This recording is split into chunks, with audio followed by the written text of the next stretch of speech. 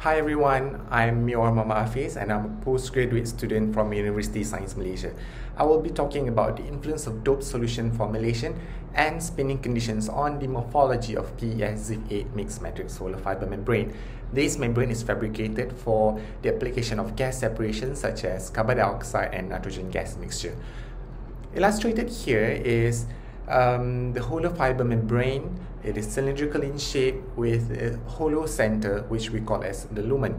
To separate gases, the outer skin layer must be dense, followed by porous substructure. This is because the overall process obeys the solution diffusion mechanism. Meanwhile, the lumen side must be perfect in circular shape to avoid any mechanical strength issues. To achieve such perfect structure and morphology is a complex work. There are reports available, but they are pretty much contradicting with each other. That is why a study is necessary, because the spinning conditions and also the dope formulation is very unique and specific for any kind of polymer.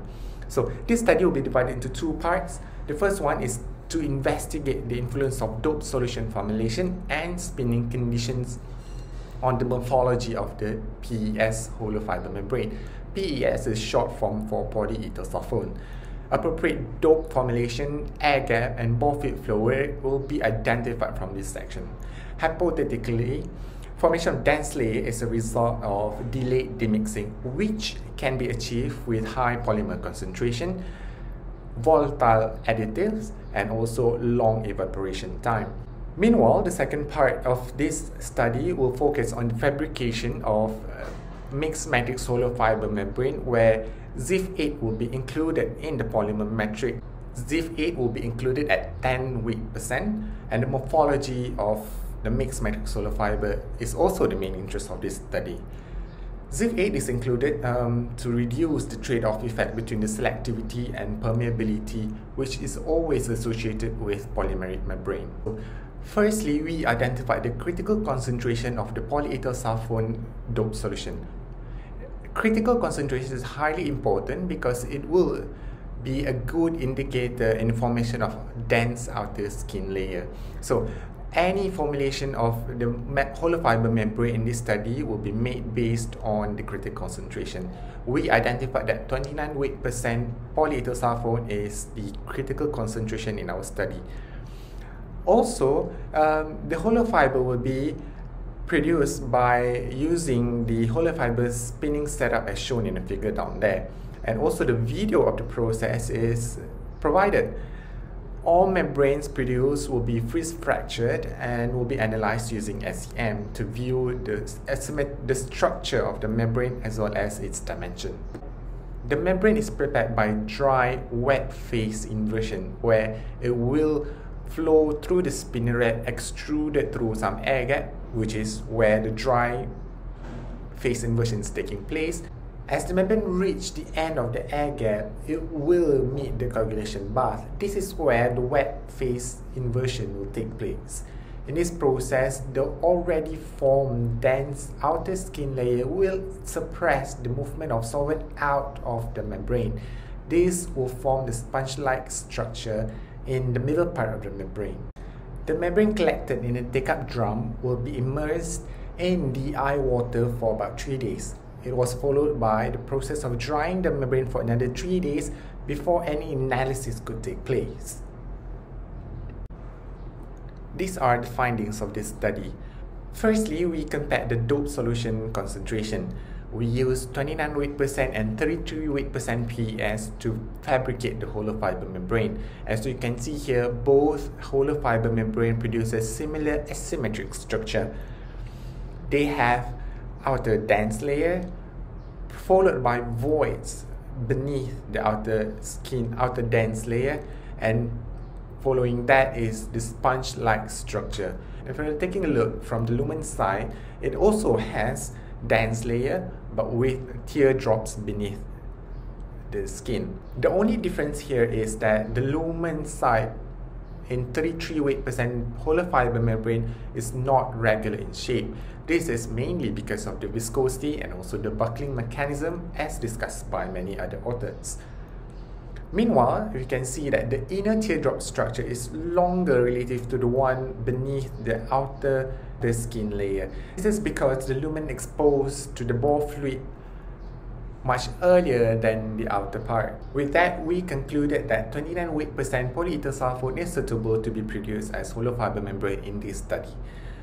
The thickness of the dense layer is also an important measure because too thick of the dense layer will suppress the permeability of the gas molecules and reduces the permeability reading later on. So with 29 weight percent PS, we varied the air gap and ball fluid flow rate. In this study, we varied from 5 to 20 cm of air gap, while the ball fluid flow rate was varied between 4 and 5 milliliter per minute. For 29 weight percent PS in NMP, we can see that the structure or the morphology of the membrane is similar as to the one mentioned earlier. However, with varying air gap, we can see that the lumen is now begin to have better perfect shape as we use 15 cm of air gap and above with the ball fluid flow rate of 5 ml per minute. Meanwhile, when we included ethanol into the dope formulation, we can see that at the range of air gap studied and also the ball fluid flow rate studied, none of the membrane produced were imperfect or circular shape of the lumen. However, the main difference with the first one is that there is no voids beneath the outer skin layer. This is probably because of the viscosity, and the lumen is because of the instability during the production of the membrane. For your information, both dry and wet spinning process resulted in phase inversion of the polymer solvent non-solvent ternary system. Well, these processes are responsible in the formation of the asymmetric structure of the hollow fiber membrane. But in the case of ethanol, the demixing process is too slow, thus less of voids in the structure. So readings were translated into graphical representation, and we can see that the trends are pretty much similar for both formulations.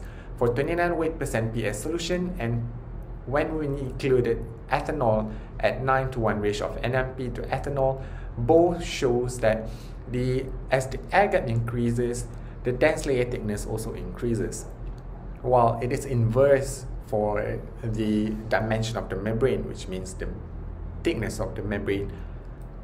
So we found out that 15 cm of air gap and 5 ml per minute of ball fluid flow rate is suitable to develop our mixed matrix hollow fiber membrane. So we included 10 weight percent of ZIF8 into the PES polymer matrix.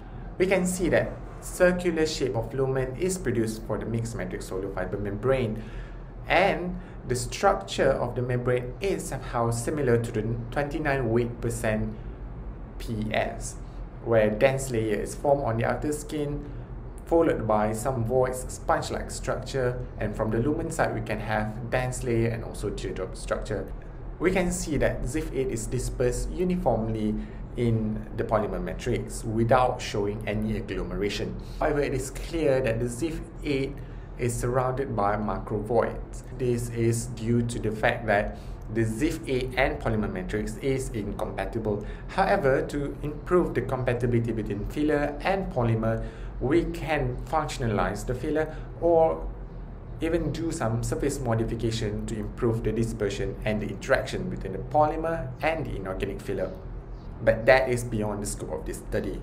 We come to a conclusion that the spinning conditions and also the dope solution formulation are interdependent with each other. This is because the spinning conditions is very unique for any dope solution formulation or even the polymer type itself. So we need to identify the accurate spinning conditions to produce the desired morphology and the lumen of any hollow fiber membrane. Before I end this presentation, I would like to acknowledge our sponsors, and if you want to connect with us, the links are provided here. Thank you.